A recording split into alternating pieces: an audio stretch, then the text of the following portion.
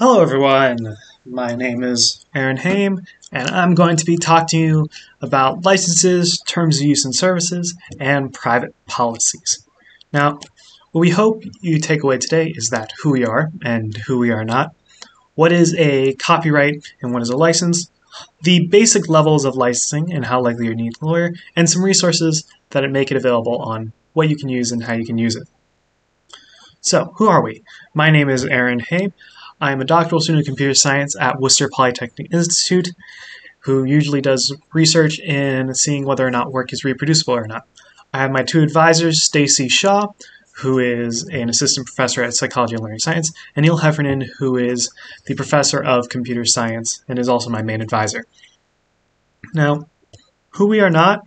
Well, we're not lawyers, and as such, I have to provide a legal disclaimer. What we're providing you today is not legal advice and is intended just to educate you on what these subjects are such that you can use it.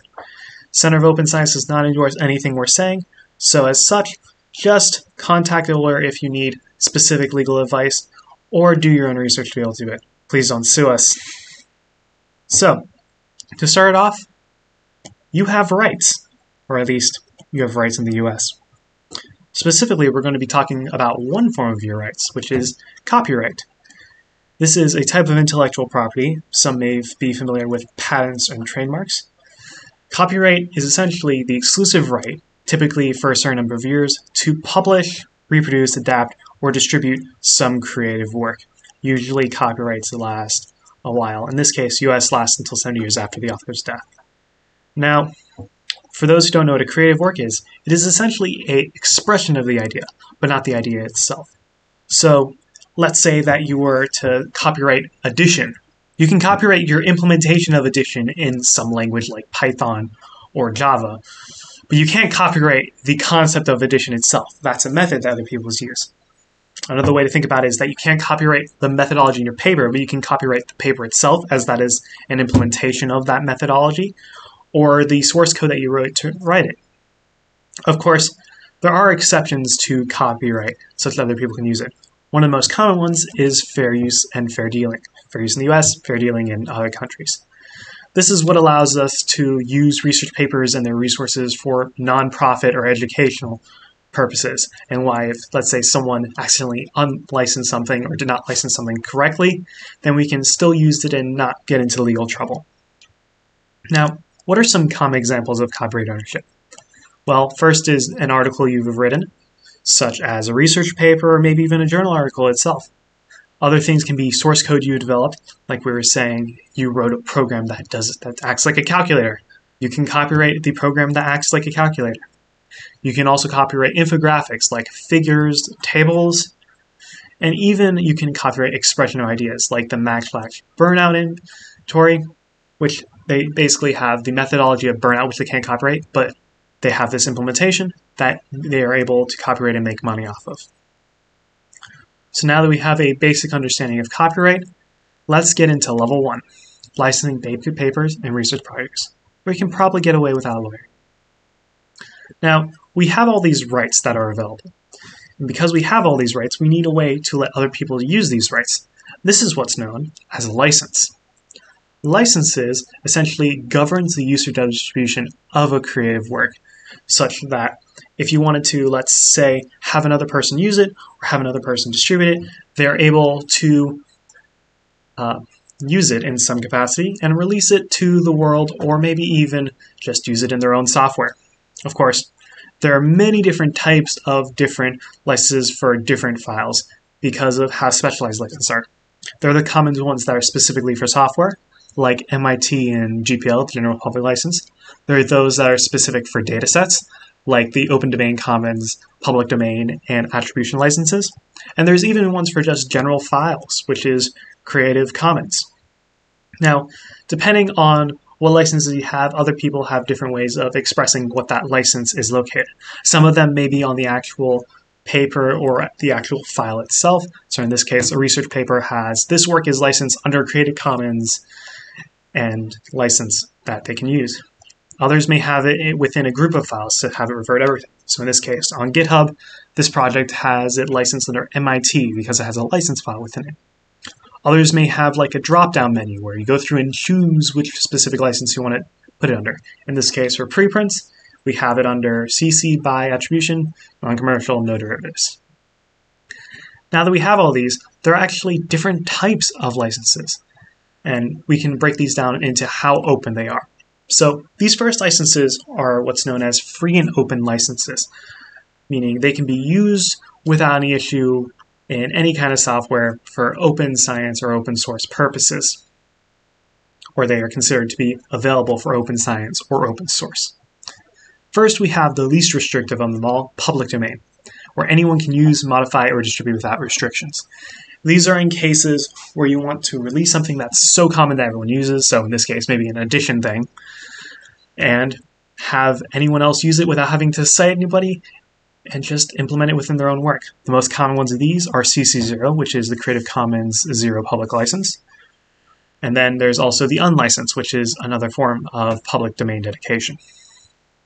Next, we have permissive licenses. These usually only have minimal restrictions on modification and distribution, but in most cases, they only require attribution, where an attribution is just saying who wrote the code, where does the code come from, and what license is it under.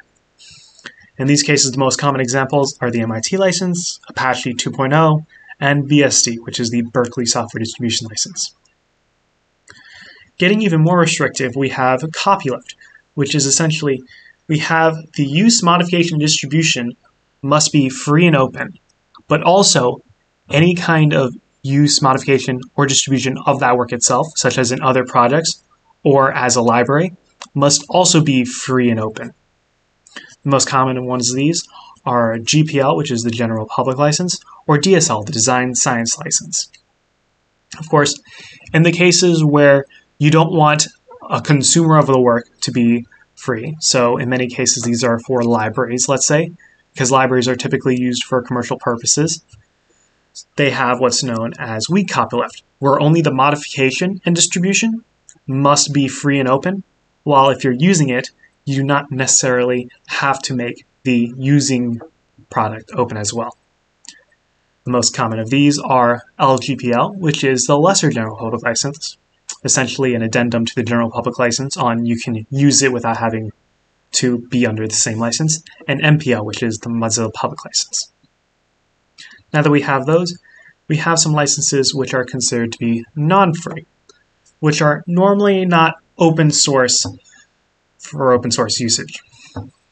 One type of license like these is actually non-commercial licenses, where they cannot be used for commercial purposes. These are typically used with papers or data sets in research such that other people can use it, but that's not typically considered an open source or open science license because of its restriction. These licenses include the Java Research License, or JRL, and the CC BY NC, which is a non-commercial Creative Commons Attribution License. Of course, they're also licensed for commercial and proprietary, which typically restricts how it's used or distributed. You can usually find these on games, on software, on anything a company typically produces that can be used in a capacity, as they have some kind of commercial proprietary license that markets how they can use it and if they can distribute it, usually not in most cases. Next, we have software which may be released publicly but is considered unlicensed, which is all rights reserved. In these cases, this is known as default license, where no rights are granted to anyone else, so you can't use, you can't distribute, and you can't modify it. In these cases, people may not put a license on it, and as such is considered all rights reserved. So unless it's specified, you can't use it. Of course, educational, fair use, and fair dealing still apply, where you can use this as an exception, but if you want to use it for other purposes, I suggest talking to the authors to get it licensed or to have an agreement between them. Finally, we have those licenses which are considered trade secret and are not made public. Any other questions before we move on? Okay, seeing and hearing none. We're going on. Now, of course, this is just talking about licensing your own work. There are cases where you have to contribute to a licensed work as well. For those who are unfamiliar with this, if you contribute to a licensed work, the work you commit is still considered your work, and as such is all rights reserved. In those cases, you need what's known as a contributor licensing agreement. Now, CLAs are essentially the terms of how a work has been contributed to a project and saying, I'm going to give you this under this license for you to use in your thing. Usually this comes into play with outside contributors where, let's say you're communicating with somebody else in some university, or just for open source projects, having people work on it with yourself. You need to have some kind of irrevocable license that says, hey, I'm allowed to use the work that you created for our stuff so that we can distribute to everyone. Now, of course, there are also a different type of contributor licensing agreement known as copyright transfer agreement. This is something different because it's basically, instead of they're licensing it to you, you're basically taking the ownership of the copyright for the project itself. So they no longer own the copyright, it's responsible for you. The most common use case for copyright transfer agreements typically falls around patches or something where you're modifying another thing which may adversely affect another person's license. So in this case, I think the most common example would be, let's say that you're working on somebody else's project and their stuff is not licensed, but you have permission to use it. In that case, if somebody else wanted to contribute to your work that uses that specific project, then you'd have to take copyright ownership such that there's not really an issue if they're modifying the work that the other person is creating because it's all yours. One of the most common examples of CLA is the one from Microsoft, which has basically an entire section of how you can contribute to their stuff so they can use it. Others ones are like GitHub, IDEA, IntelliJ. There's a bunch of them that basically have this on there to be able to allow people to contribute to it in some capacity. So we now have a basic understanding of licenses and contributing to projects with licenses. Let's level up a tiny bit. We're going to proprietary programs and online services, which you should definitely have a lawyer for. Now, the most common ones that people are familiar with is the terms and conditions. Has anyone ever, I think everybody here has signed at least one's terms and conditions because we all own a phone of some capacity. We all own a computer. We have signed some form of terms and conditions. It's essentially an agreement between the provider of a program or service and its user, where basically, if I say, you can use this software, you can use our service, you are subject to listen to these terms and these conditions to be able to do so. Otherwise, we're not allowing you to use our stuff. These usually happen when they sign away, hey, you cannot sue us because you're using the product and it fails, or something along those lines. So there are numerous different names for terms and conditions. It's not just one thing. Terms of service is another one. Terms of use, end user license agreement, general conditions, legal notes. There are so many different specific versions of how you describe what you're licensing to other people that there are different names. In most cases, it's typically just depending on what you're using it for. So in this case, Assessments, which is the example we have here, has a terms and conditions, which essentially say how you can use Assessments for its stuff. GitHub, on the other hand, would have a terms of service because it is a service providing information on top of it rather than an actual software that's saying you can use it. Apple actually has a terms of use itself to be able to use. Now, of course, this only governs what conditions you're giving away for what terms. There's actually another section, which is how they handle data, which is known as the private policy. This is specifically how the program or service plans to gathers, uses, and releases a user's data in general. So in that case, whenever you type in your password or you sign up for an account, they have a private policy gathering what is specifically going to happen with your data that they're collecting. Will they distribute it to third parties or will they keep it completely internal? Will they use it for some other purposes like advertisements or what they're planning on handling it? If you want to think about this in terms of research, private policy is probably roughly equivalent to consent forms, where basically you have to say, hey, we're going to collect this data from you and we're going to use in this case, and we have this data strategy of where we're producing it for.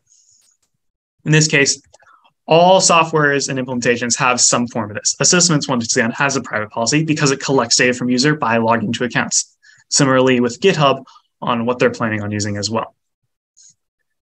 And actually, as a side note, we have an information on consent forms. Stacy, would you? Yeah. So Aaron mentioned these things look often like consent forms in human subjects research. Aaron, if you could just advance the slide. Again, the purpose is human ethics for consent forms. This is to provide information for participants about what they're being asked to do. This clearly identifies the terms of participations. Very rarely are you using deception, so people should know what they're sort of going into. And this is the whole idea that participants can really freely enter into the research study knowing what's being asked of them. Yep. And there is some legality that can actually be involved in special cases with consent forms. So just a blanket statement, always talk to your IRB. Most of the time this deals with medical stuff, but often we think of consent forms almost like some of these things we've been talking about, right? Being upfront with how we're going to handle your data, if it's going to be made open, how we're going to protect your identity, things like that. That's all I got for this slide. So talk to your IRB.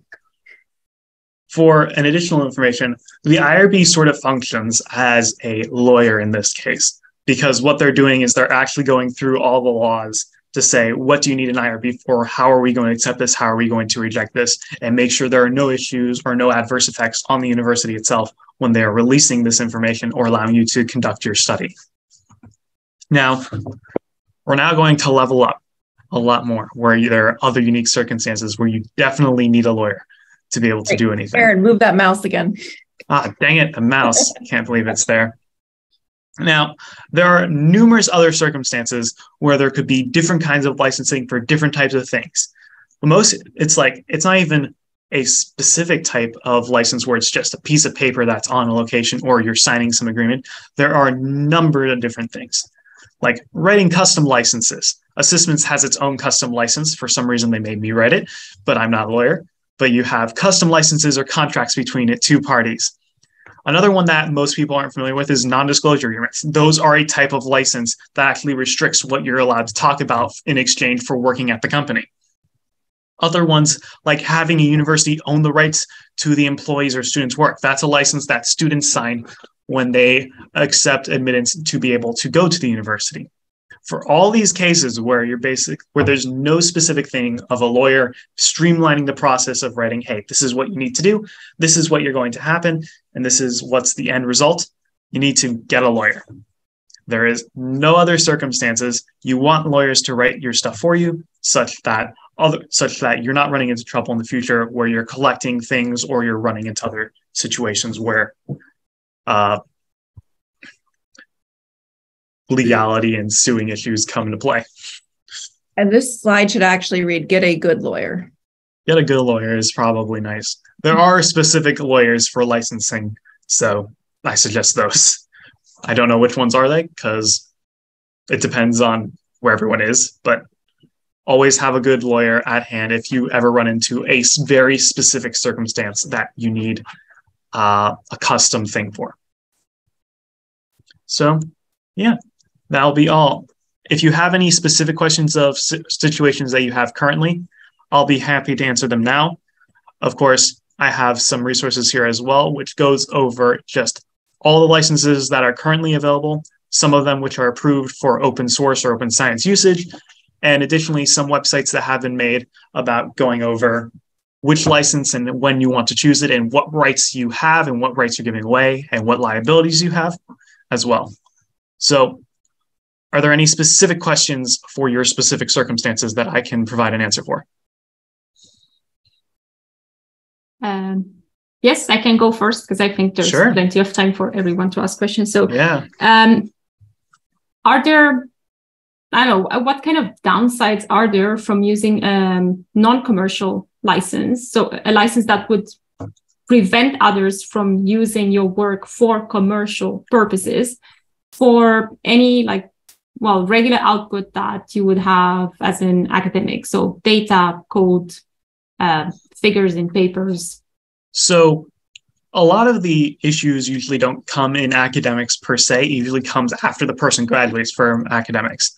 Let's say that you create something for non-commercial usage that you want to make a profit on in the future. Some people actually have brilliant theses or works that they create that they're like, oh, hey, this is useful for a general community. I want to sell this as a product to other people after giving out my prototype.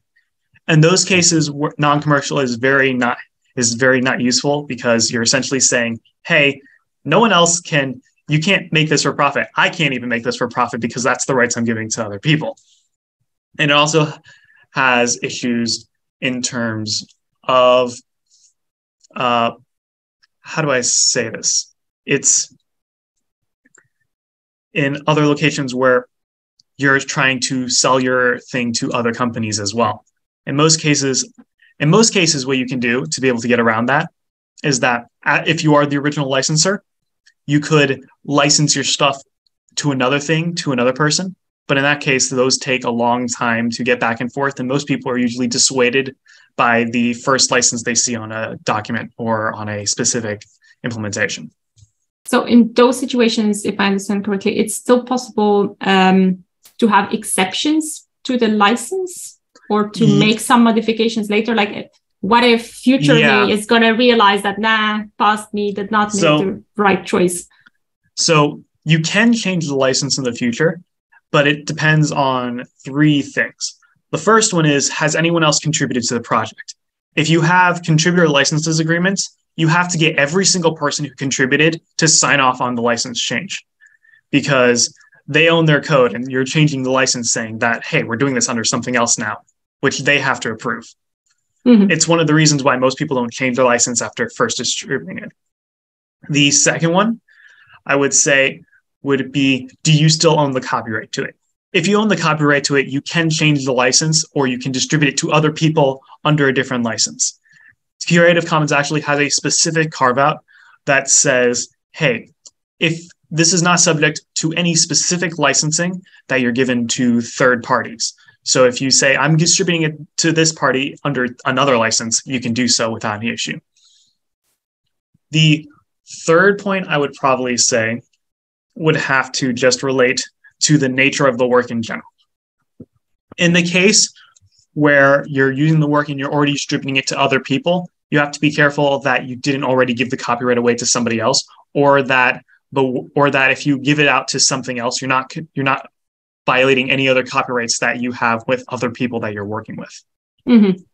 Okay, and briefly, and actually going back to Matt's question in the chat, so that means that, for example, if in the example that Matt described, there would be some work under a CC BY NC license, and someone else wanted to include some figure or something in a book, there could be an exception given only for like that book. Okay, you can use that particular figure, but then the CC BY NC still remains for everyone else.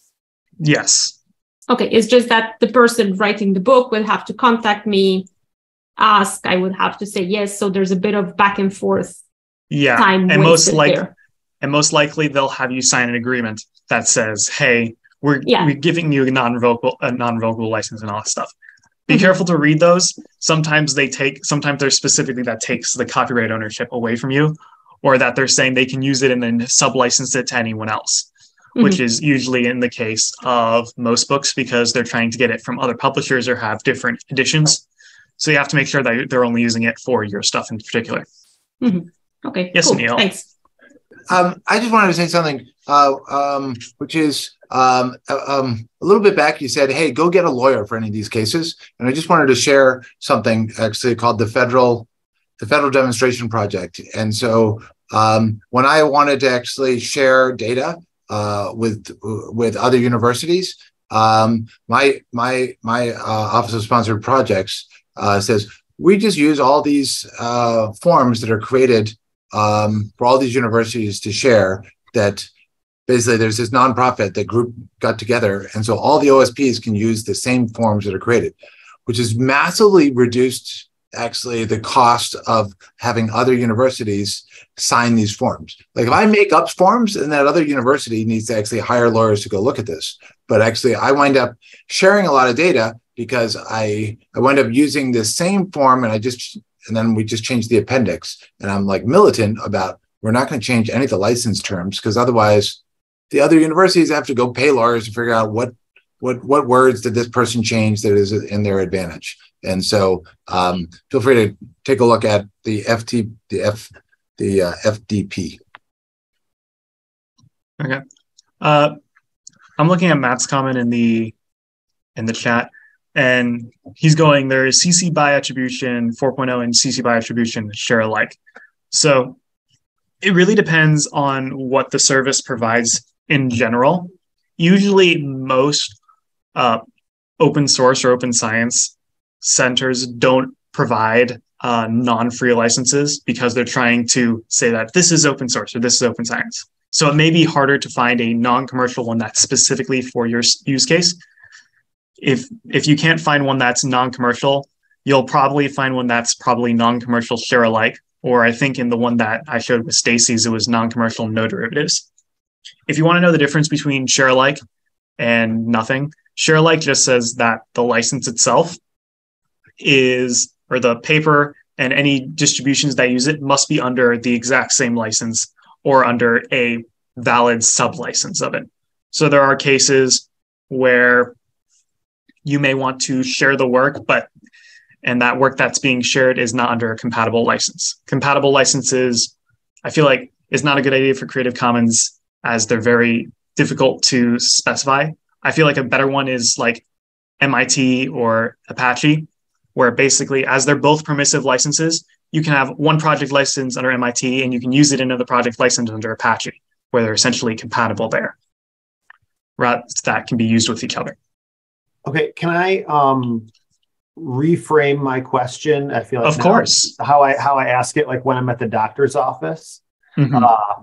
If you were creating something where you wanted to, your primary goal was to minimize the amount of future paperwork that you would have to fill out, but maximize the potential spread of your work that you're creating. Like you want the world to see it because you've created it.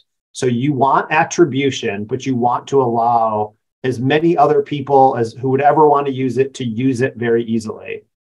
And it was probably either a figure or a paper. Which license would you select? So for figures or papers, those would be one of the Creative Commons content licenses. In the case where I don't care about what it's used for, I would just pick Creative Commons by 4.0 because it's used for attribution without any issues.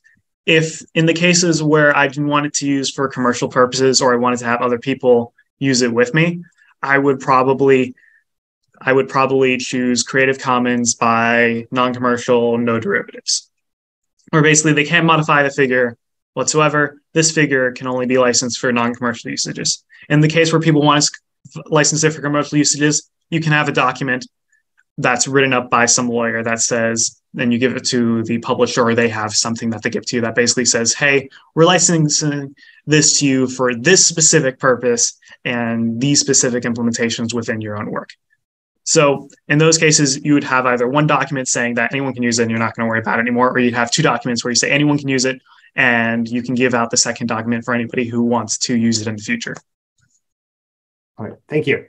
Yeah. Is there ever a situation, like in Matt's example, where you're like, I don't know what this is going to end up happening, so I'm going to take my figure and I'm going to publish it first on my website, on whatever. I'm going to give it the license I think it should get. And then when I publish the journal article, I'm going to say like, used with permission from state. Like you could use it as like you're citing yourself, I guess, but you've given yourself permission to use it with the publisher. That way the publisher can't just say who owns it because it comes from another primary source. Does that make sense? Yeah. So yes, you can do that without much of an issue. Usually in the case of publishers, what they have is they have sort of three different scenarios where they either have the copyright for the paper and the license itself, which in that case, since it's only specifically for the paper, you could argue that the figure is a separate entity that the paper uses as an expression, so they don't have copyright over the figure itself. Right. There are cases where they retain the copyright, where you retain the copyright, but they handle any issues with trademarks or licensing, where basically you're licensing it out for them to use it for any scenario. And then there's cases where you own the copyright and how it's being distributed in general. In a lot of different cases, it really depends on your specific circumstances and what you talk about with your lawyer. But generally, the argument I would make there is that since I'm putting this in a paper, I am saying that this is under this license that I'm pulling from this location, and I'm just giving copyright to the other person at the paper itself, but not what is used inside the paper. Right. So the primary source is something that's independently yours and you have ownership over, and then you're giving the paper or the publisher the permission to use it. So that therefore that's not the primary source and they don't have like jurisdiction over your image or something. Yeah. Okay. Thanks. No problem. Any other questions? Oh, thanks, Matt. Yeah, I work on open science projects on occasion, and I usually document a bunch of resources. So I had to be very aware of licenses, as otherwise I would have issues where people wanted to use the documentation or use the software and run into scenarios where we're having this back and forth of going, we need to use it for this, but we have this and otherwise sources. One of my current projects is actually reproducing other people's research projects.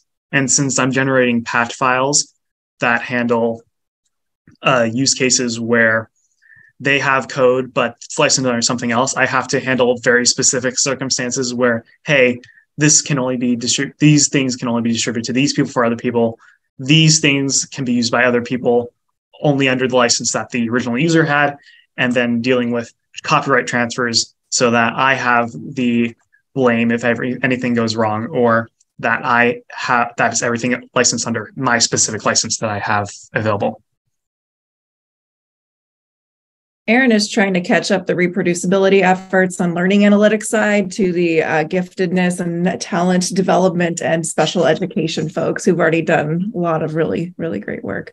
Aaron, can I drop your email in the chat if maybe people have questions later? Sure, I don't mind answering them. All right, there's Aaron's email.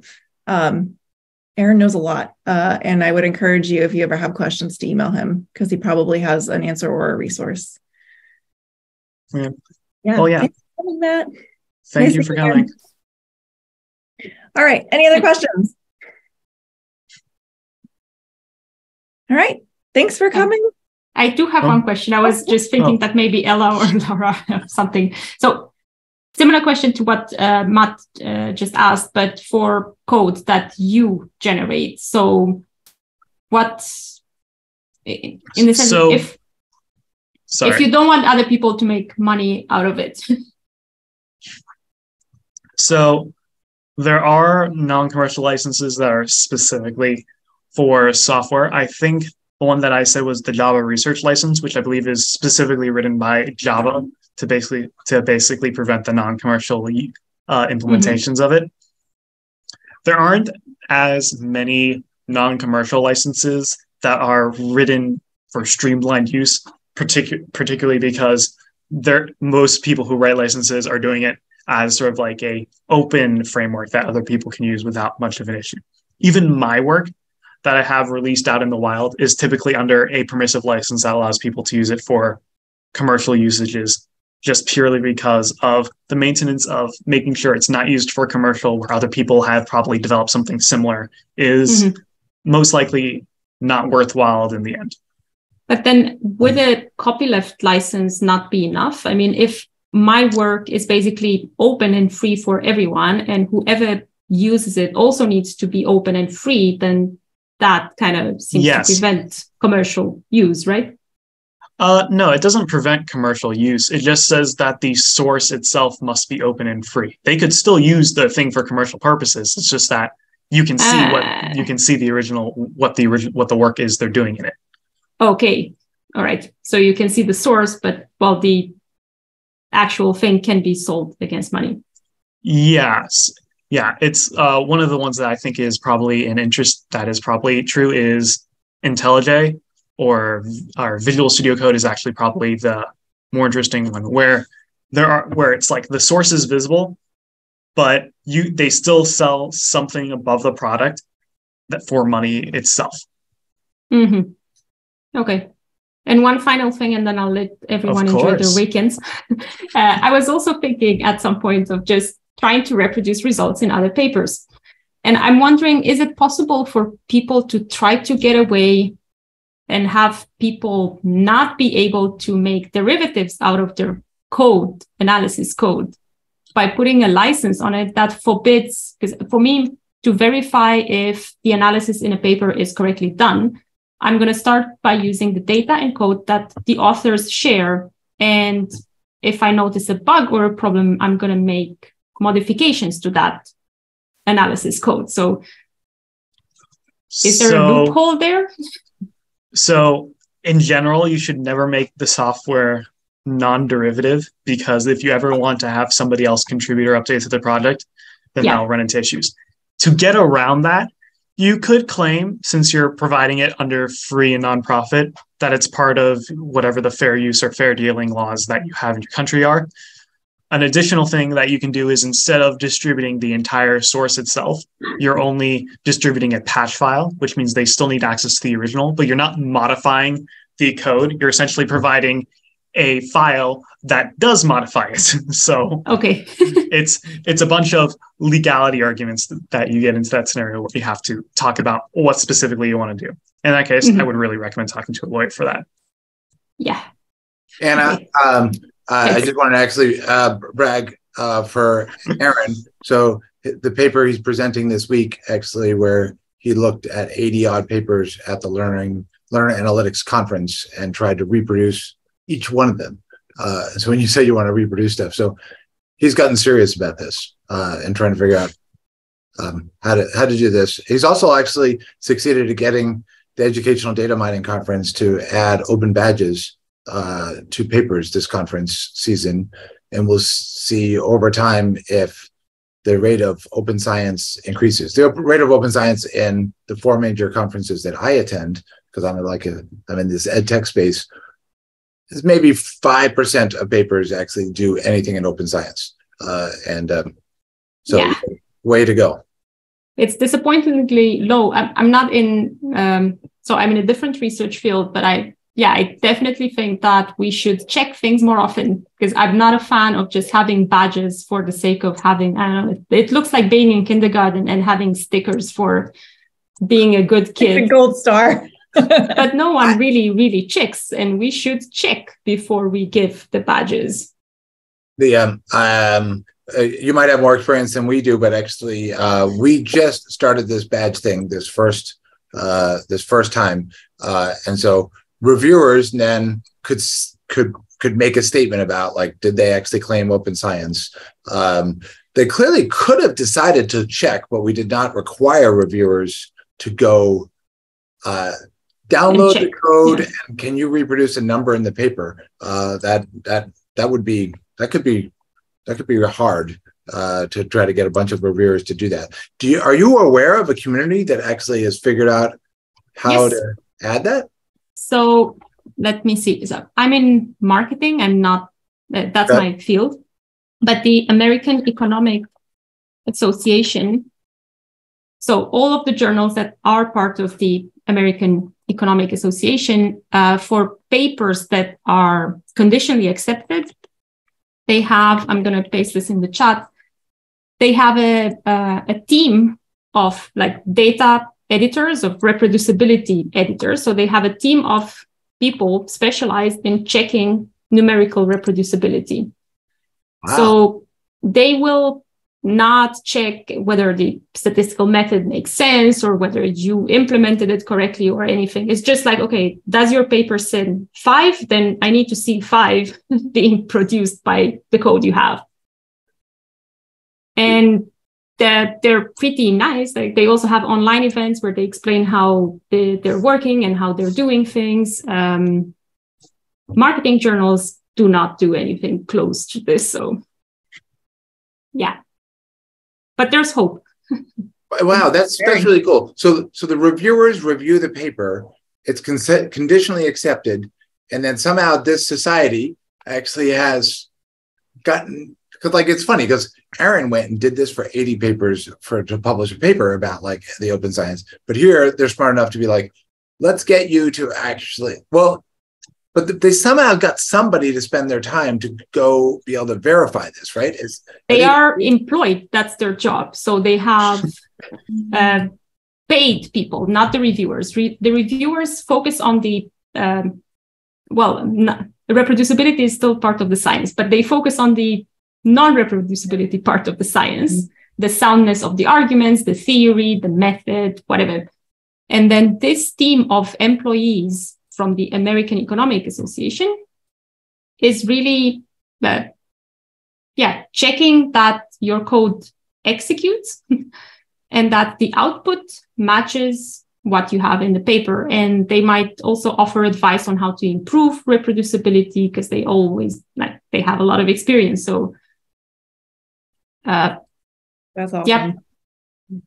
Yeah, it's funny because like we just in our society we had $100,000 surplus actually at the Educational Day Mining Society, and everyone's like, "What should we do with it?" And we're like, "Let's give out scholarships so people can attend." But maybe your response might be, "No, let's actually pay people, set up a system by which actually people could verify actually some of the numbers in the paper."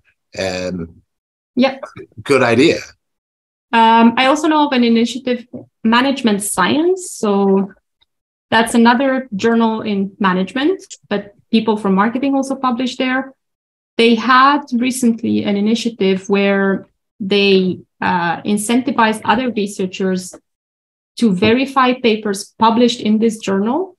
And so you would sign up as part of this initiative. You would get data and code for one of the papers published. You would verify that the results reproduce or not.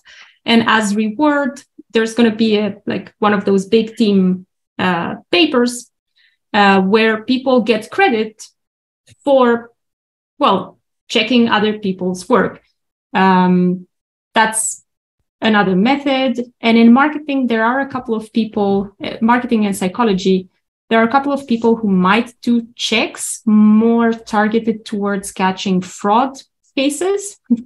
And the outcome that usually gets published on specific websites that might protect the identity of the people who check, because, if you find suspicion of fraud, you might be a bit reluctant to put your name on it.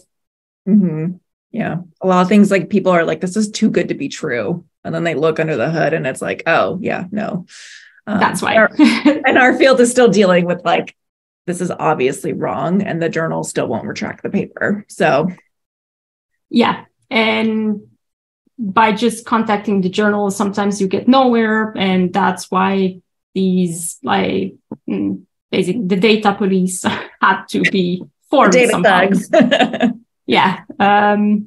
So that, but I don't know, other ideas I had over the time, but I don't have a journal to implement them. This can be very useful for students, for graduate students. Mm-hmm. You could have basically internships, or I don't know, some other way in which final exams, final exams that could be coupled with journals, and then you could at least check some of the papers. So that there are ways, and that can also help the community, because then students learn how to do it, how to properly do it, how to prepare for submission. Yeah. Okay, Ella says we're at time. Yes. Thanks so much for coming. Thank you, Aaron, for doing this. Thank you, Ella, for moderating.